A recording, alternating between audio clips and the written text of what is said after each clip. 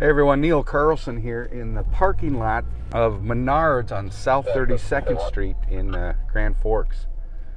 Apparently there was some type of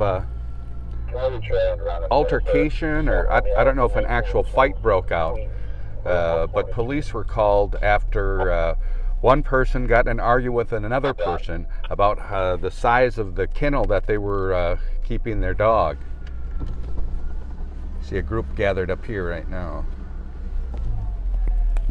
Got one man sitting down on the, couple men sitting down in the garage. Police are talking to a crowd of people that have gathered around.